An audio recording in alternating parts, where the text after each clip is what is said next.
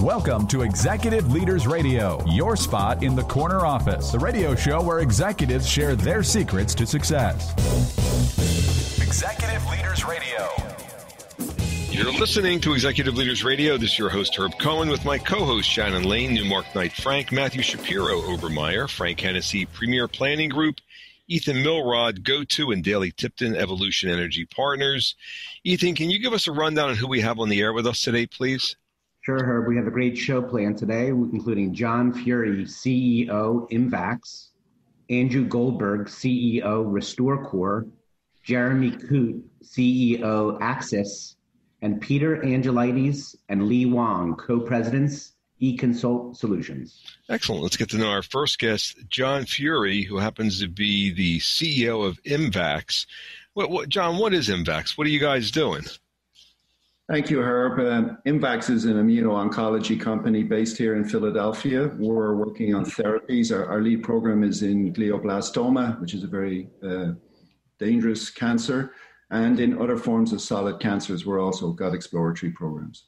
How many brothers? Where are you from originally, and how many brothers and sisters, and where are you in the pecking order? Well, I'm from Dublin in Ireland originally, and I'm the oldest of four kids. I got two brothers and one sister. Mm-hmm. Frank. So, John, talking to you, obviously your role, your passion is growing companies. Where did that start from early on?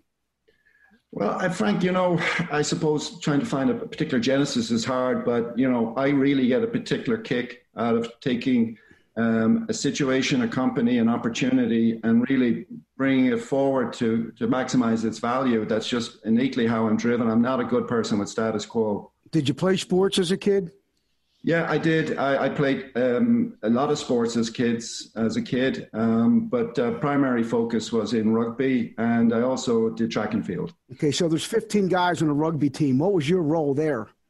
Well, I was the fullback. My job was the sort of last line of defense, and really my job was to make sure whoever got through the first line, I had to take care of it. What did that teach you about developing companies today? Well, one of the things about rugby that's pretty unique, if you ever look at a rugby team, there's a position for everybody, from a person that's 5'4" to a person that's 6'8".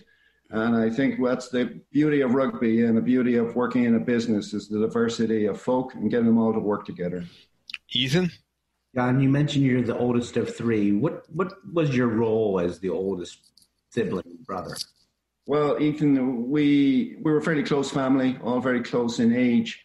We moved around quite a bit as kids. My father was promoted. He worked for the government health service. So, as the oldest kid, I kind of had to help the younger siblings navigate into new environments. So being supportive as an older parents tell you that you had to do that? No, not really. I just kind of fell into the role. It was pretty organic. Not always well received by my siblings, but nevertheless, it was the role I felt I had to play. What does that tell us about you, John? Well, I think a couple of things about moving around a lot as a kid. You have to learn how to read a room pretty well, right? And you have to learn how to be agile, and you have to learn how to be able to adapt to new surroundings and make the best of it. Daley? Well, let's talk about moving around. What when you're moving around a lot, what did that do to the insular family? What did you learn from that? Well, we became highly reliant on each other, right? Because you're going to be moving into new communities with established relationships. I think for me, as I said earlier, it really developed an ability to be agile and to appreciate, you're going to take risks in new situations. Yeah. And how do you apply that in your business today? Well, I think it goes back a little bit to the question around transformation. I've historically taken on projects that many others would probably not look at. So I like the challenge of doing something that's unique, different, and has an impact. Mm-hmm. Shannon? John, tell us about your mom and what she was like when you were growing up. Yeah, my mom was a phenomenal lady. She was extraordinarily bright. She had been the recipient of various financial support in her education. She was a nurse by profession, but I suppose one of her greatest regrets was she was accepted into Royal College of Surgeons in Ireland as a medical doctor. But unfortunately, her family didn't have the resources to be able to support her to go there. But she became a very, very successful nurse and nurse leader subsequently. And what did you learn from Mom that you carry with you into work today? Well, I think a couple of things. One is that it's very important that opportunity for women was something my mother pointed out in that explanation of her own journey, but also for other minorities. And, this is something I take with me. I'm vice chair of the Board of Trustees in Newman University, where, first generation, over 50% of our graduates are first generation and kids from minority backgrounds. So that was a particular point to focus for me when I joined the board at Newman University. Mm-hmm. Matthew? John, you've got this dependability thing going on, both in playing fullback in rugby and being the oldest sibling. I'm curious, how young were you when that was showing up in your family? Great question, Matthew. I suppose it probably started and culminated when I was about 10 or 11 when we first started making moves. I wasn't something that was requested of me. It was just how I turned up. So what did you do to be dependable and look after your siblings when you're 10, 12, 13, whatever? What do you do? Well, we're all moving into the same school together. It's really a question of making sure they're settling in. While I was in one grade, you can be sure that the siblings of my friends were also in my siblings' grades, and just making sure everybody was landing in a good place, and a little bit to help them read the room and understand who could be good friends here, right? And when you said before that it wasn't always well received by your siblings, how do you deal with that when it's not well received by your siblings? Well, when you're a teenager, you kind of ignore it, right? You just continue. You don't have the subtleties of being an adult, but, it eventually got through in most instances. Yeah. So it was really interesting that you said to me you don't have the subtleties of when you're an adult, because what I was going to ask is, how does that work? How does that play out as the boss of a place, right? I mean, you're directing in the same way. Is it always well received? And what did you learn from your siblings and the way you dealt with them that helps you now in running a business? Yeah, I think that's something you learn as you progress through life, working life. Everything is a learning opportunity. And I think one of the things I learned when I went from a technical leader to a leader of disciplinary operations is fundamentally your job is to help people understand what success looks like. You have to paint the picture of what success looks like and then provide them the resources and opportunity to be successful to get there. It's a guiding hand. Really showing the light and showing the way. When we were talking in the green room, you mentioned that you had moved your family to China to take advantage of a business opportunity. And I assume this is your wife and perhaps children? Yeah, I've my wife Linda and my two kids, Jack and Emma. Mm-hmm. How young were they when you moved to China? They were 7 and 5, which was a phenomenal age for them to move because they're highly agile, right? And they went to the International School of Beijing. They spent a lot of their tuition in learning Mandarin and obviously following the International Baccalaureate. It's fascinating to me that evidently you respect agility because you just mentioned it. It was the perfect time for them because they were agile. Why do you have such a respect for this agility thing? Well, I think, the world that we live in is so complex right now. It's complex on vectors of business, of society, geopolitics, everything. We're so connected that you have to have agility in terms of how you respond to the various aspects of the world and your business. So it's the connection that you're really looking for. It's the connection, and in order to have the connection, agility is what's necessary. I would certainly think if you want to build relationships, build business, build partnerships, have an understanding of your customer, you have to be agile in the way in which you approach listening to what they're telling you. Wow. So it's the oneness that's important to you. You're not the boss that sits back and yells and screams. That's just not who you are. You're all about the connectedness and the agility and the ability to understand, the empathy to understand everybody else. Am I picking that up correctly? I think the more experience and the older you get, the less you know about things, right? So having people that are a lot smarter than you in the room is really important. And I think the job of a CEO is to connect smart people together. I think the important thing in business is hope and clarity. What are we trying to achieve and how are we going to get there? And you're going to get anything achieved through great people. And that's my philosophy in management. What's the website address of this organization called Imvax? It's Imvax.com. How do you spell that? IMVAX. Imvax.com. We've been speaking with John Furey, who's CEO of Imvax here on Executive Leaders Radio. Don't forget to visit our website. It's executiveleadersradio.com. That's executiveleadersradio.com to learn more about our executive leaders. John, let me have your website address one more time, please. www.imvax.com. Imvax.com. imvax.com. Don't go away. We will be back in a moment right after this business spotlight. Stick around. You now can recognize your deserving business advisors on our nation's leading Business with Heart radio show, executiveleadersradio.com. Yes, you can recognize your deserving business advisors on our nation's leading Business with Heart radio show, executiveleadersradio.com.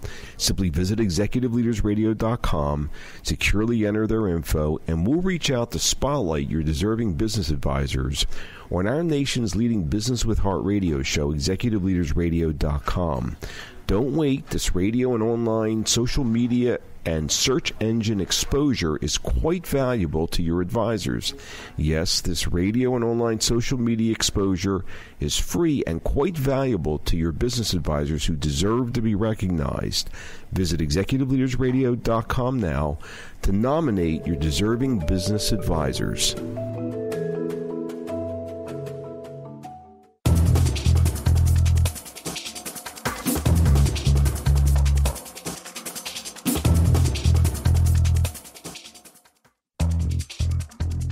We're back. You're listening to Executive Leaders Radio. This is your host, Herb Cohen. We'd like to introduce Andrew Goldberg, who's the CEO of an organization known as RestoreCore.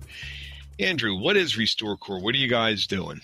Well, thank you for having me on the show. RestoreCore is a full-service disaster restoration company. What we do is when people have disasters in their homes and businesses, we come in and we clean up afterwards. So if you have a fire, a flood, we'll come in, we'll dry it out, we'll clean it up, and we'll put it all back together. Let's see. How did you get a job with this company, Andrew? Well, my dad had a small construction company that catered to high-end clients, mostly doctors, attorneys, their homes or businesses. And I was cutting grass, and my dad said, "You're using my lawnmower, you're using my gas. Why don't you come work for me?" So he put me on the truck at age 14, and I've been there ever since. Mm-hmm. Matthew? Andrew, where'd you grow up? I grew up in Harrisburg, PA. And do you have siblings, and where are you in the pecking order? I have an older sister and a younger brother. I'm the middle child. So you're the middle child. What'd that do to you? You know, I was pretty much ignored. You know, my sister, she was like forging ahead, and my younger brother got all the attention. So it was just mostly just me and my dad. He was my Yeah, it's interesting to me that you say you were ignored because you actually spent a ton of time with your dad, didn't you? Tell me about that. Yeah, I mean, we have a special relationship. I mean, we've been working together. He's now fully retired, but we still talk just about every day.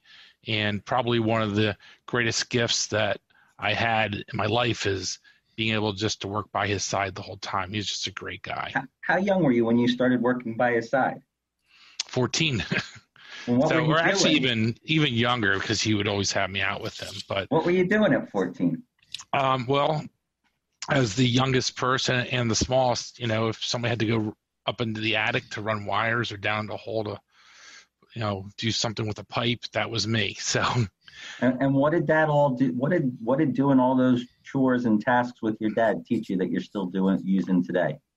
Well, I mean, those chores and tasks, you know, there's nothing that anyone at my company does that I haven't personally done, from, like I said, the lowest job to everything that's happened. But Matthew, I think it taught him about relationships, because earlier in the green room, Andrew was telling us that a couple of years ago, he and his executive team really took on tuning up the culture of the organization. I think Andrew's developed a real deep sensitivity to the culture of the organization because of the relationship he had with his father. Andrew, is that true? Yeah, I mean, definitely what my dad taught me probably more than anything else is honesty and integrity. I mean, that's something that just was what he was all about, and I took from it. Now, as far as the culture of our organization. What's that have to do with building a team? Well, I think that on top of everything else, I don't know if it's 100% connected, but we had as we built our company, we got bigger and bigger and bigger, and we weren't really paying attention to the culture of the company. And, we're adding on more and more employees. We have 85 employees at this time. And we did a deep dive critique of our company in 2013.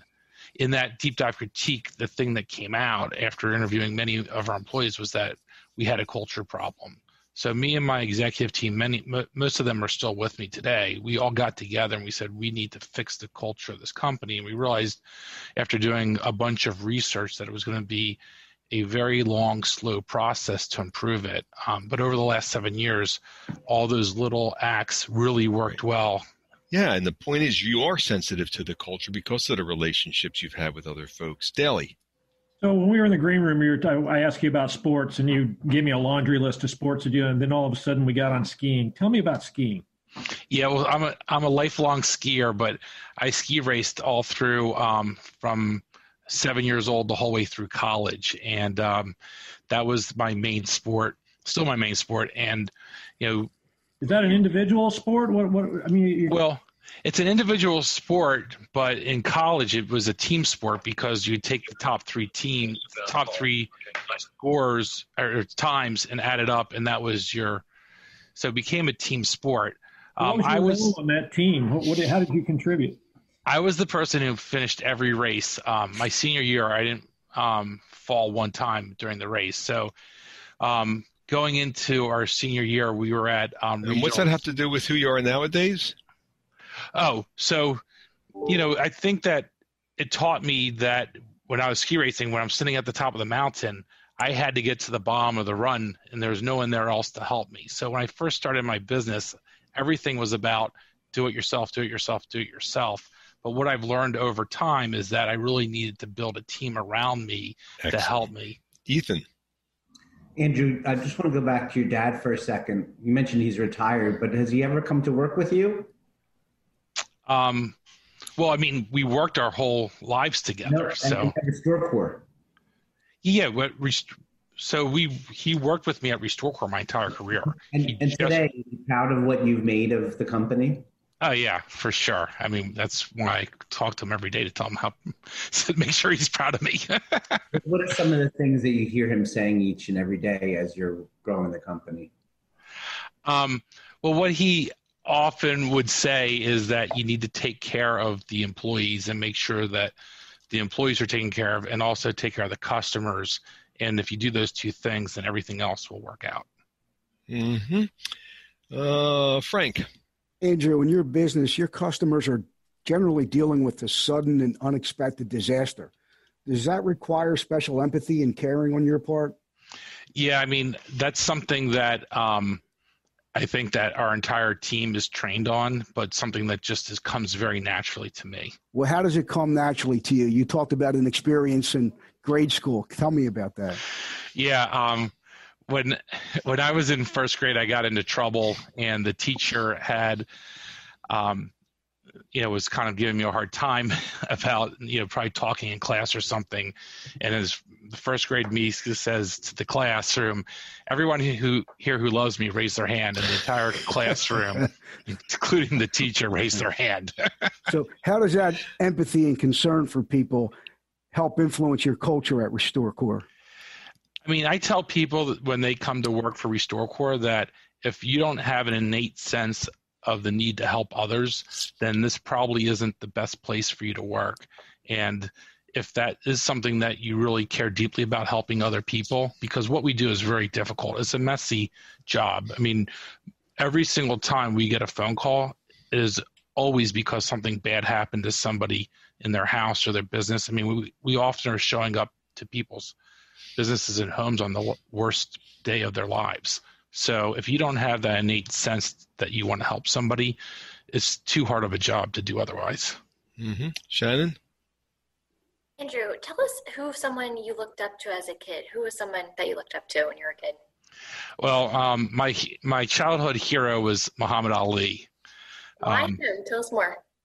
I just think that he was able to connect with the world. He had a certain way that in a certain way about how he spoke and about how he interacted that just, mesmerized me. Not to mention that when I was about 8 years old, my dad took me to his training camp, and I watched him do a sparring session. He came out and he was like hanging out with us, doing autographs. So I just always looked up to him.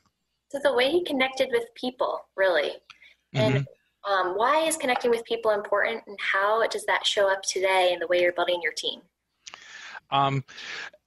Definitely.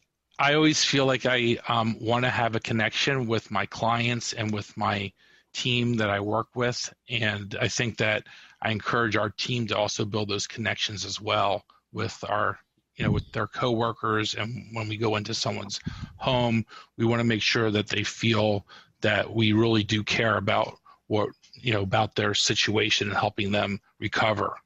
Mm-hmm. It sounds to me like, this ski racer where you knew that you had to get through it and you had to complete, let alone the fact that you want everybody to love you. It really sounds to me like that's the reason RestoreCore has been successful, because you've learned how to really build a team around you, but you got to get to the final, to the finish. Am I correct about that?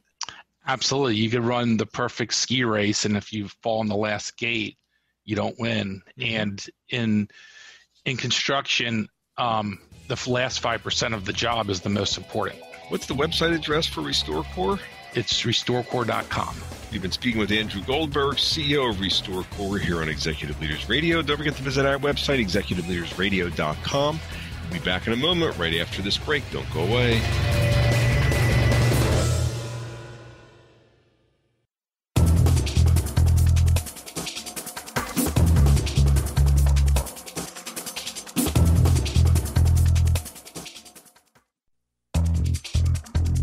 Back. You're listening to Executive Leaders Radio. This is your host, Herb Cohen, and we'd like to introduce Jeremy Coote, who is the CEO of Acsis. Jeremy, what is Acsis? What are you guys doing? Yeah, hi. So Acsis is a supply chain track and trace software company. We track items in the supply chain, and we tell you all about their history. Where are you from originally? I'm from a small town right outside of London, England. And how many brothers and sisters, and where are you in the pecking order? I was the middle child. I have an older sister and a younger brother. Gotcha. Okay. Ethan. Jeremy, tell us a little more about being a middle child. Well, I think it's the easiest role. We watch our older siblings get into trouble so we can avoid that, and we're not smothered as a younger child. So how did that show up for you, ages 8 to 14? I think it allowed me to go off and discover things without being overly protected. Yeah, you mentioned earlier in the green room that you grew up living a sheltered life. What did you mean by that? I don't know whether so much it was sheltered, but it was stable. Stable. Keep going with that. Yeah, so I had a stable upbringing in a small town. I had loving parents. I had a very stable upbringing. What does this level of stability that you had growing up have to do with what you're doing today as CEO of Acsis? Well, it allowed me to go on my journey. So I was very comfortable. I left this small town at age 18 and never looked back. I'm not sure so much what it does today, but I've given my own family a very stable upbringing. Mm-hmm. Isn't that what you do in the organization, though? Isn't that what you do for your team? Yeah, that's true. I try and make work a safe place where they feel comfortable, where they can excel. Mm-hmm.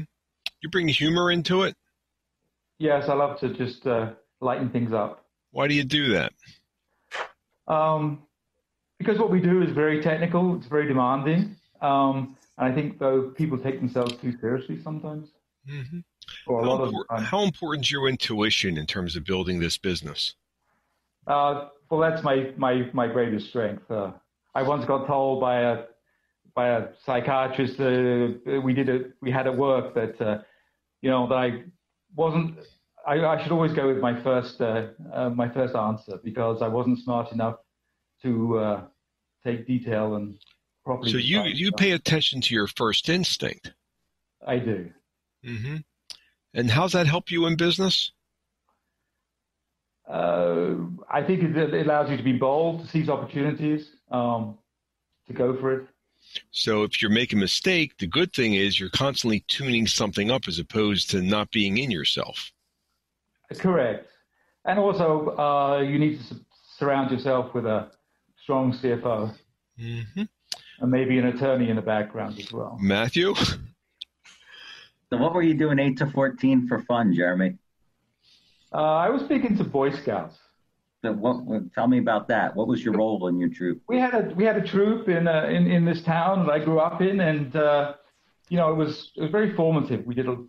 I spent a lot of time. Tuesday nights was troop night, and then many weekends, camping, hiking, rock climbing. And did you become like the group leader or anything like that? I did. I was a patrol leader, and then I went on and became an assistant scout master. How did that happen? How did you get those roles? By standing out. I was a good leader. People rallied behind me. How did you learn to be a good leader? I don't know whether it's something you learn. What do you mean by that? I think you can become a better leader, but I do think there is some innate skill. What's that skill? Leaders are people who other people want to be led by. So other people want to be led by you? Yeah, I believe so, yes. How come? What do they see in you that makes them want to be led? They feel safe, they feel trusted, and that I will stand up for them. Daly? Well, let's talk about mom and dad. What did they do? My parents were both school teachers. So that you had a lot of pressure from them and do well in school, or? I didn't. Looking back, I don't believe I had any pressure from them. So where does it come from? What is it? You're a well-educated man. You've done really well. Where does that come from? Well, my father was great in that he would never tell you the answer, but he would encourage you to go and find the answer. So there's a self-motivation there? There was that led to things were never given to you on a plate, but you were told where the food was to go and get it. And how do you apply those learnings in your business? Naturally being curious. Didn't you tell us that when you bring a teammate in, that you want to find out who they are, and the way you do that is you let them be themselves and watch who they are? Isn't that what your father did to you? Yeah, I think that was the connection. I hadn't really ever made that connection till now. Mm-hmm. Shannon? Jeremy, going back to what Matthew was talking about leadership, in the green room we talked about, in your bio it even says that you're known for building teams. And you mentioned that scouts played a role in that. Tell us a little bit more. Yeah, I've always been known and I've built some great teams around me. And by definition, I've also been given the problem people to see what can be done with them. What do you mean by given the problem people, and how did that affect the way you're building your team today? Well, at Scouts, they would always put the kid that was misbehaving or was a problem into my patrol. And I was given the role to make them perform.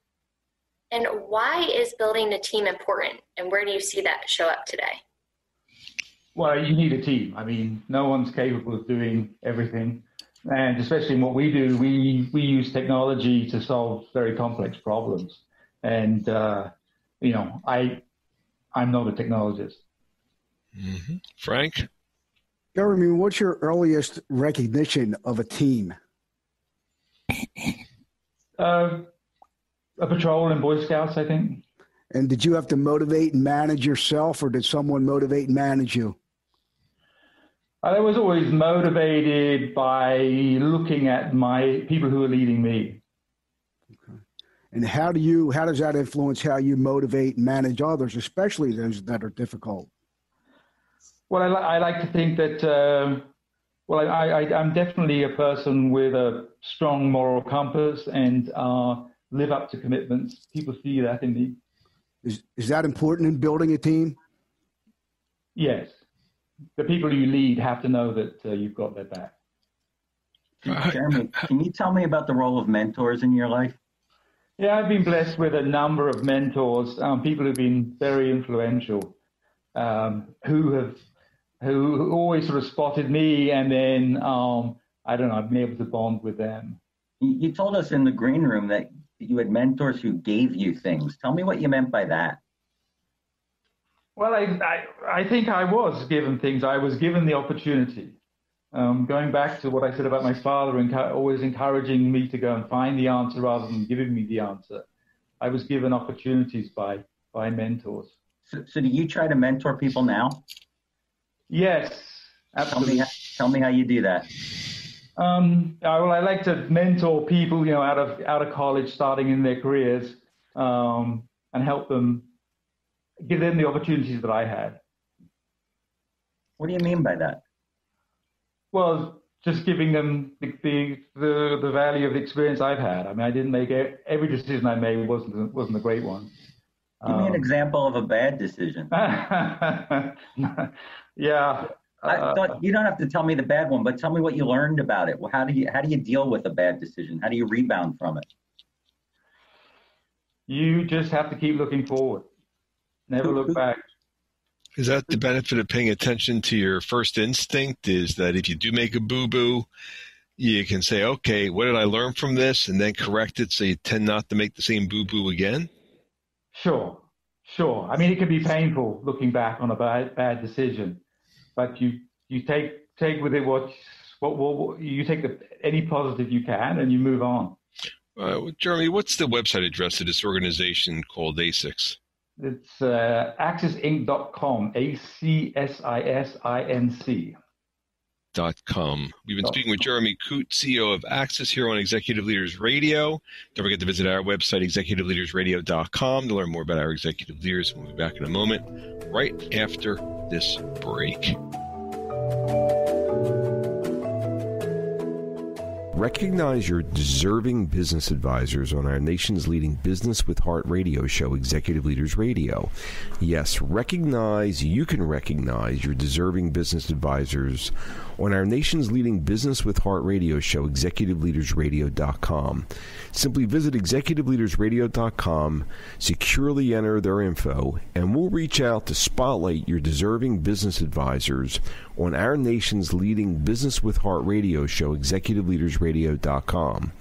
Don't wait. This radio and online social media and search engine exposure is quite valuable. Yes, this radio and online social media and search engine exposure is quite valuable to your business advisors who deserve to be recognized. Visit executiveleadersradio.com now to nominate your deserving business advisors for free exposure.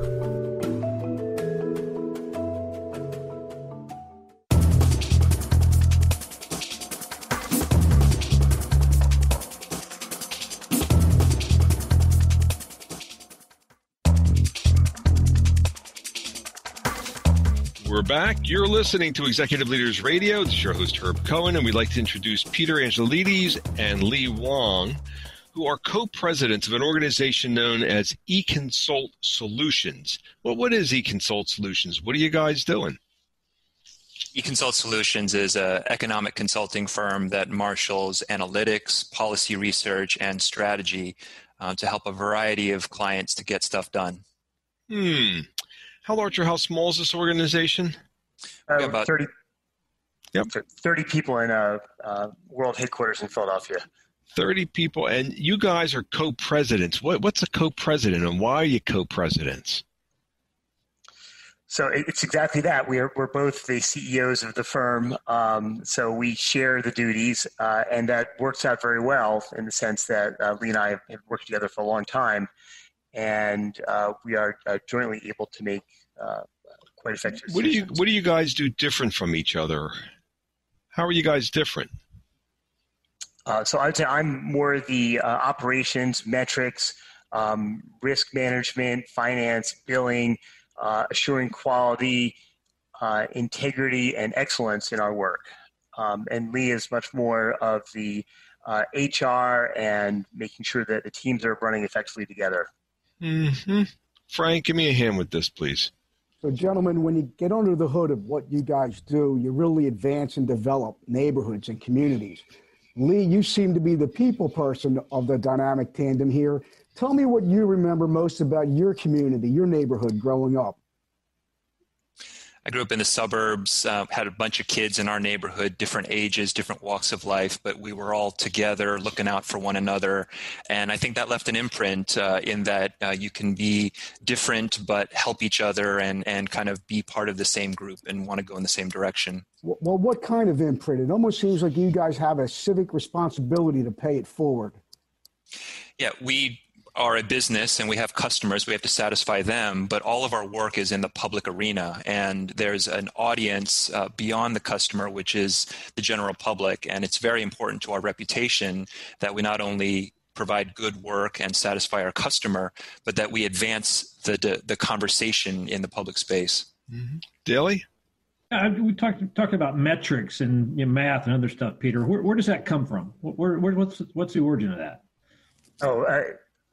Came out of the womb, I think. So I've always been a numbers person. I played baseball and soccer, Little League, but I also spent a lot of time watching Star Trek reruns. And who influenced you in this metrics, math? Where's that influence come from? I remember my physics teacher from high school was a big influencer. We would talk about life and the big broader world outside of class. He helped introduce me to various opportunities. What did you learn from him that you bring into business today? Just an open mind. The world is much more complex than it originally seems, and I think he was very helpful in sort of walking me through that. Mm-hmm. Ethan? Peter, you just started mentioning you played sports as a youngster. What sports did you play again? I played a whole bunch. Soccer and baseball were the ones I played outside of school as well. How about you, Lee? Did you play sports as a teen growing up? Absolutely. Baseball, basketball. What was your role on the teams that you played on? I was a point guard in basketball, so it's my job to get people to the spots where they can make shots and get them the ball. And Peter, on your teams, what was your role? Well, in soccer, I was the goaltender. So my job was to prevent scores, not to make them. And then baseball, I played outfield sometimes, catcher other times, and I also would keep score. So Peter and Lee, obviously growing up and playing in team-oriented sports, what does that say about your ability to be co-presidents today together? It is said that team sports teach you how to play well with others, literally, and I think that has served us well in terms of having an objective and figuring out how everyone can play a role in getting that done. And in that sense, Peter and I work well because we get that. We don't have egos. We just want our clients to be happy. We want our business to be successful. We want our employees to be enriched. Doesn't matter who gets the credit. I think we're similar in ways that help us work together, and we're different in ways that help cover a broad spectrum. Mm-hmm. Shannon? In the green room, we talked about how you guys were coworkers for a number of years prior to becoming co-presidents. And I'm curious, Lee, what did you see in Peter that made you think he would be a good co-partner? Well, to be honest, Peter was hired a couple years after I was, and I was flailing around in a project. And once Peter arrived and joined me on the project, he set the ship straight. And so I had an immediate good impression of somebody who could come alongside and see what's going on and figure it out and move the thing forward. And Peter, I'm going to ask you the same question. What did you see in Lee that made you think he would be a good co-partner to have? Lee is rock solid, can see very far, is very measured, and is able to sort of set very clear directions for his people he works with and keeps things moving forward. That was very clear. Matthew? I want to keep going on that a little bit. And Peter, I'm going to ask you another question about Lee. He's got this cut to the chase thing that we've noticed in this interview. He described what you guys do. And at the end, he said the job is to get stuff done for the clients. And in the green room, when he was talking about being a point guard, He talked about distributing the ball so we win. Am I on to something there? Does he cut through stuff? Explain that to me. Absolutely right. I mean, our work is often very complicated, lots of math and tables and all that kind of stuff. No one wants to read that stuff. They just want to know the answer. And Lee is incredibly good at helping remind everybody that, okay, even though we're really good at all the technical stuff, what people ultimately care about is what's the 3-word, 2-sentence, whatever it is, point that we're trying to make. And now, Lee, I want to ask you a question about Peter. And in one of the earlier interviews, one of our other guests talked about the importance of hope and clarity to a business. And I saw you emphatically nodding along. So here's my question. How does Peter bring hope and clarity to your business? The goalkeeper role is, I think, an apt one in terms of being the last line of defense and making sure that we are, as a firm, upholding the highest standard for ourselves, for our clients, and ultimately for the general public. That sort of reputation is extremely important to us, and Peter minds that very well. So do you guys agree on everything? No. So what happens when you don't agree? Steel cage grudge match. We talked out. There's battles and there's wars, and so you figure out, like, we ultimately don't disagree on the overall thing, and so I think we're able to concede, compromise, and keep the big picture in mind. And Lee's point about us not really having big egos is a great one. We will talk things out, hear each other's perspectives, and then ultimately come to conclusions that might not be to my first instinct, or his, but we get to where we need to go. Mm-hmm. So you guys express not only your thoughts, but your feelings as well to each other. Yes. It's interesting, given how quantitative we are, that, as Peter correctly points out, humans are the ones that still make the decisions. You have to appeal to emotion. You have to appeal to feelings. And that's the tough part about our work in a climate where facts are often dismissed, sides are very, entrenched. We have to figure out, as a firm, how do we inform that discussion in a productive way? So we have to practice what we preach internally, and that ultimately starts with having 2 co-presidents having to figure stuff out together. Yeah, and you guys are working on projects, so things are always changing all the time. It's not like you're doing the same thing over and over again, so things are in constant flux. You got to keep the pipeline full. You got to keep servicing the pipeline. You're running a specialized agency. It's a specialized management consulting firm. Am I correct about that? There's a lot of spinning plates, yes. A lot of spinning plates. So you guys really have to work in concert with each other on a whole mess of different levels. It sounds to me like you do, and I bet the benefit to your team is that there's longevity, and I bet the benefit to the clients is because the team's been there a long time, the clients get better service. Am I correct about that? Yeah, I think that's right. We pride ourselves in being very involved with our clients. They know that we care about them, about the work that's being done. We care about our reputation. And so that's what we're getting hired for. What is the website address for Econsult Solutions? Econsultsolutions.com. We've been speaking with Peter Angelides and Lee Huang, co-presidents of Econsult Solutions.